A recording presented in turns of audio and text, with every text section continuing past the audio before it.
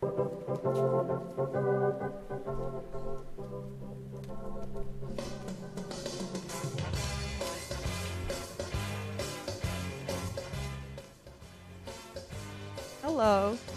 we are Oskars, Estere, and Maija from Latvia.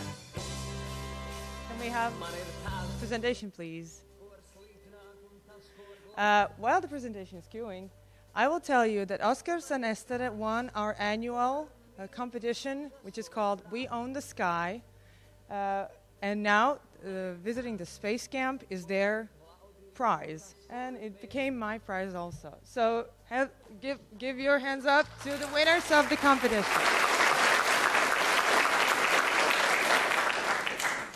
But I'm still waiting for the presentation. Can we have that? Thank you. So we already introduced us, but let's go on. So first question that usually we get, where is Latvia? So as you can see, we're pretty far.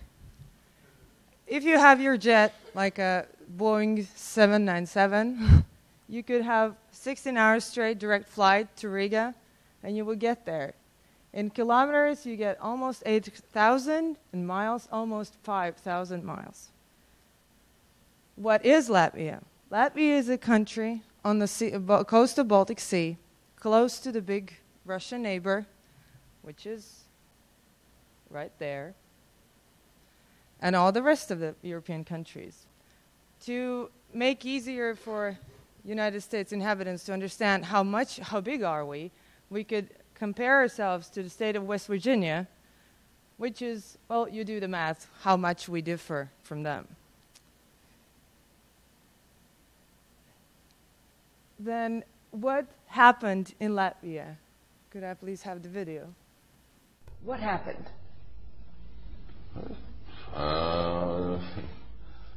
I think nothing special. Well, only government official can say anything like that. Right?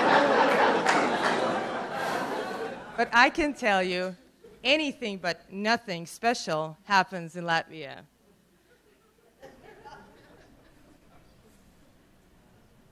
Since 1873, people gather every 5 years to sing and dance together. Last year, in 2003, this festival joined 3,500 people singing and dancing together.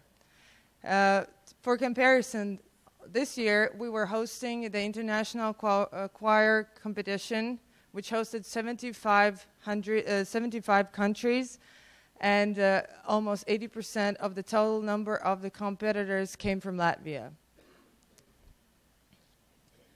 We have the first ever European champions in basketball in 1935.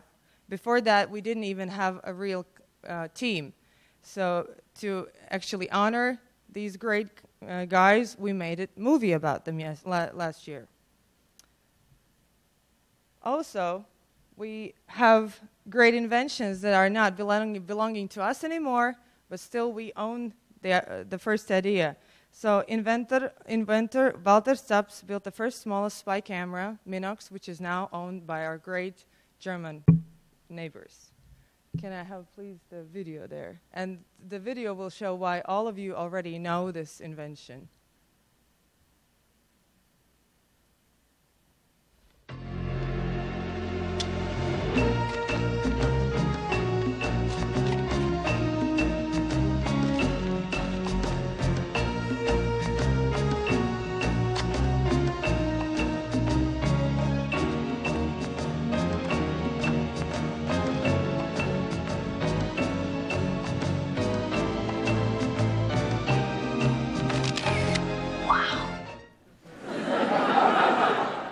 So all of you know that from True Beverly Hills, 1989. The most luxurious armored cars are produced in Latvia. They called Dart, and they are both by really rich people or the bad guys.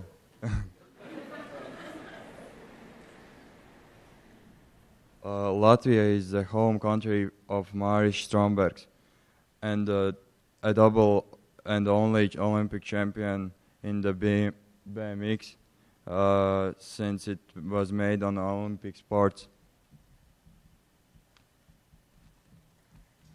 We know how to make ice as well as we have it on lakes in winter. So we are pretty good at ice hockey, and we can scare Canada as well as we can beat USA.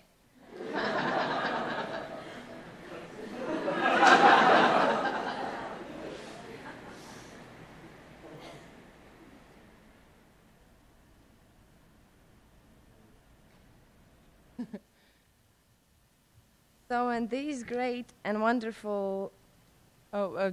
I guess we're missing.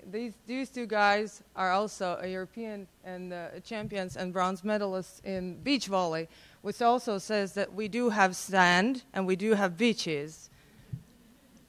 So when these great and beautiful countries get beat in sports by Latvia, the first thing you can find in Google is, where's Latvia?